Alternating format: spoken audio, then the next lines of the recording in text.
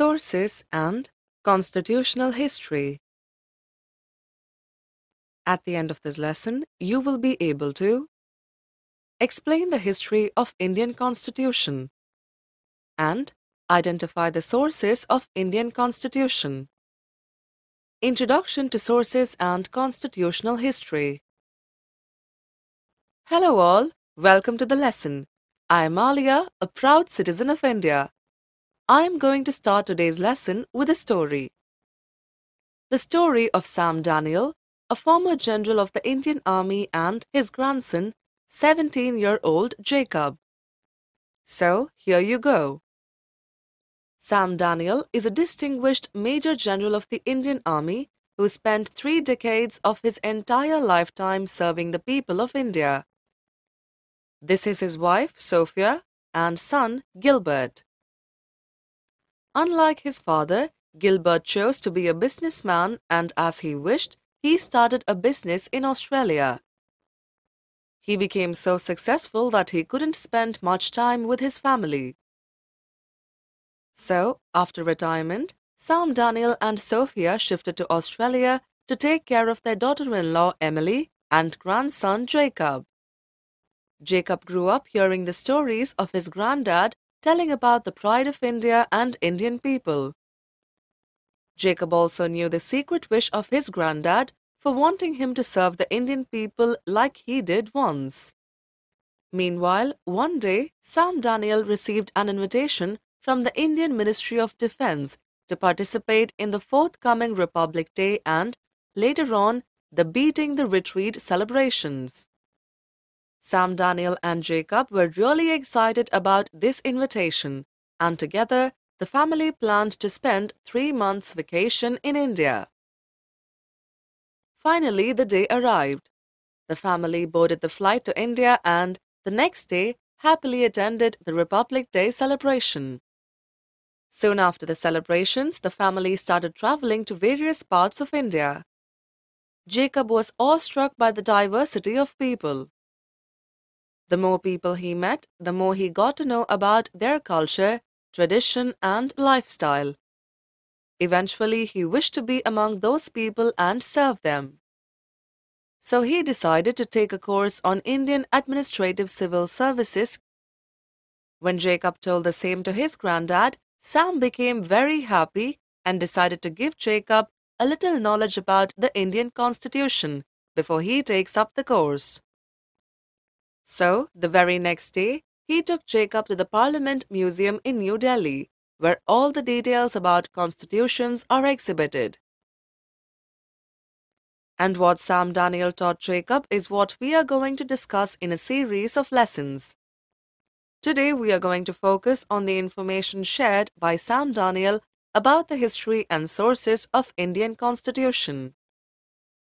Let's start with history. Our constitution history started in 1600, when the British came to India as traders in the form of East India Company. They had the exclusive right of trading in India under a charter granted by Queen Elizabeth I.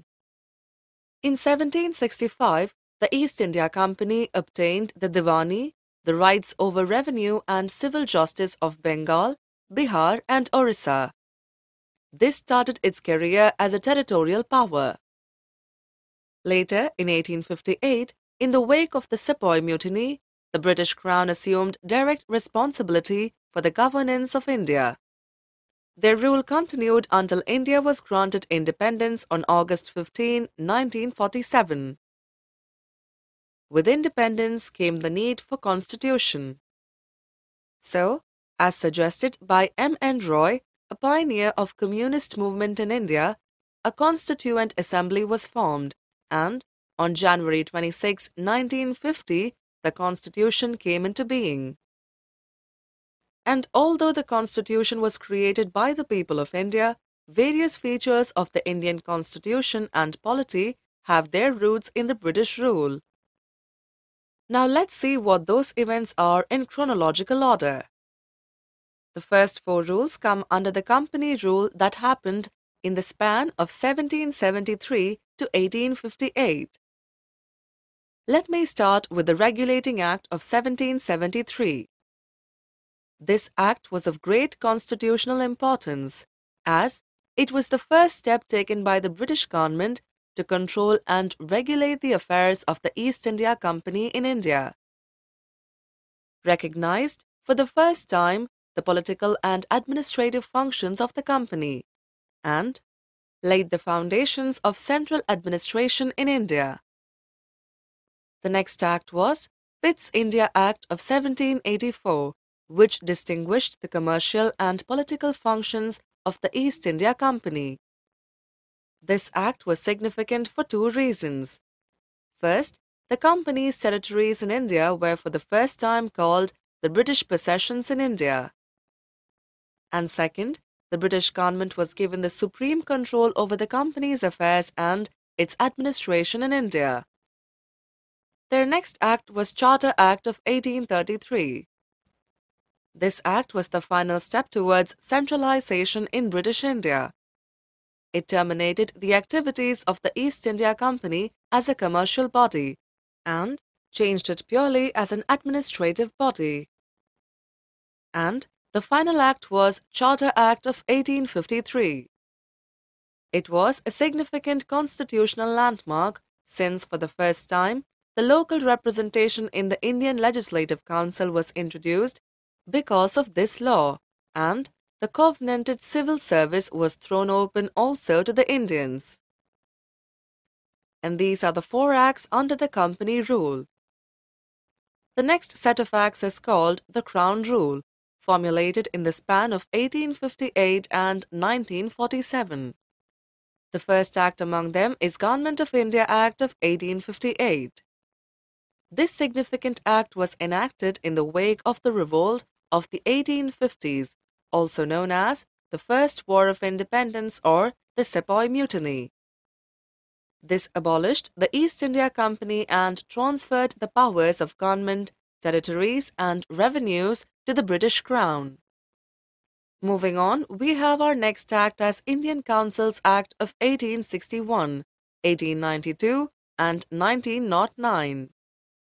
After the Great Revolt of 1857, the British government felt the necessity of seeking the cooperation of the Indians in the administration of their country. That's exactly the reason behind this Indian Council Acts. But among these three acts, the Indian Council Act of 1861 is considered an important landmark in the constitutional and political history of India. That's about this act. The next act was Government of India Act of 1919. On August 20, 1917, the British government declared for the first time that its objective was the gradual introduction of a responsible government in India. The Government of India Act of 1919 was thus enacted, which came into force in 1921. This act is also known as Montagu-Chelmsford Reforms after Montagu, the Secretary of State for India, and Lord Chelmsford, the Viceroy of India. And the next one is Government of India Act of 1935. This act marked a second milestone towards a completely responsible government in India. It was a lengthy and detailed document having 321 sections and 10 schedules. The final act under the Crown Rule was Indian Independence Act of 1947. On February 20, 1947, the British Prime Minister Clement Attlee declared that the British rule in India would end by June 30, 1948, after which the power would be transferred to responsible Indian hands. This announcement was followed by the agitation by the Muslim League demanding partition of the country. So, Lord Mountbatten, the Viceroy of India, put forth the partition plan, known as the Mountbatten Plan. The plan was accepted by the Congress and the Muslim League. On August 15, 1947, the British rule came to an end and power was transferred to the two new independent dominions of India and Pakistan. Lord Mountbatten became the first Governor-General of the new Dominion of India. He swore in Jawaharlal Nehru as the first Prime Minister of independent India. Following that, the Constituent Assembly became the Parliament of the Indian Dominion. And this is what Sam Daniel told Jacob about the history of the Indian Constitution. That's a very long history, huh? I need a break. Meanwhile, you guys talk with my friend Twinkie. Hello, I am Twinkie. Guess you are tired after the long lecture. Let's talk about something else for a while. Okay, let me share with you some interesting facts about the structure of the Indian Parliament. Alright, do you know how long it took to construct this massive building? 6 years. And the total cost of construction was around 8.3 million Indian rupees. It covers an area of 6 acres, and it has 12 entrance gates in total. That's something I know about the structure of the Parliament. Anyways, I have to go now. I will leave you up to Halia. See you soon. Hope you guys enjoyed talking with Twinkie. Now let's get back to the next part of Sam Daniel and Jacob's story. Let me tell you what Sam Daniel told Jacob about the sources of the Indian Constitution. Sources of Indian Constitution. First, I will tell you about all the factors that contributed to the making of the Indian Constitution. There are 4 basic factors: French Revolution, parliamentary democracy in Britain, Bill of Rights in the US, and Socialist Revolution in Russia. However, at the same time, the framers of Constitution had also considered the following factors: historical perspective of India, geographical diversity of India, and cultural and traditional characteristics of India. And many called the Indian Constitution a copy-paste work and a glaring example of plagiarism. Most parts of it have been copied from the Government of India Act 1935. The chairman of the drafting committee, Dr. Ambedkar, gave those people a befitting reply. There is nothing to be ashamed of in borrowing. It involves no plagiarism. Nobody holds any patent rights in the fundamental ideas of a constitution. He is correct, right? Yes, there is nothing wrong in taking the good things. And the sources from which we got the various features of the Indian Constitution are tabulated on the screen. For instance, the Government of India Act of 1935 gave us the following provisions: the federal scheme, role of federal judiciary, office of the governor, emergency provisions, public service commissions, and administrative details. Next, the Constitution of the United Kingdom gave us the following provisions: post of President, cabinet system of ministers, parliamentary type of government, post of Prime Minister, bicameral parliament, council of ministers, provision of speaker in Lok Sabha, legislation, citizenship, writs, and rules of law. Similarly, we referred to the Constitution of the United States for the following provisions: preamble, fundamental rights, independent judiciary, judicial review, impeachment of president, removal of judges, and functions of vice president. Next, the Canadian Constitution gave us the following: federal system, residuary powers in the centre, appointment of governors by the centre, and advisory jurisdiction of Supreme Court.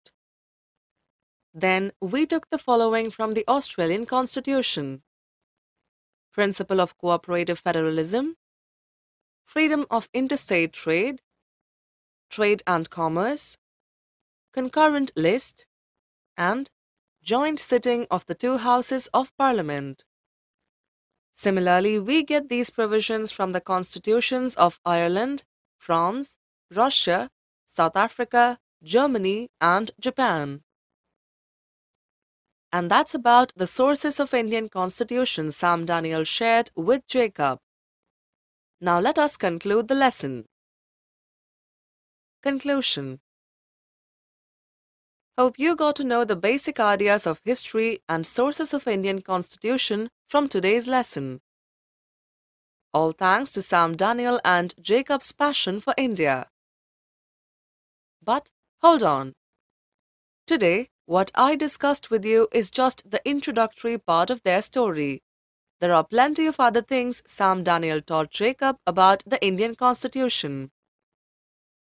We will discuss them in our upcoming lessons. Until then, bye. Summary.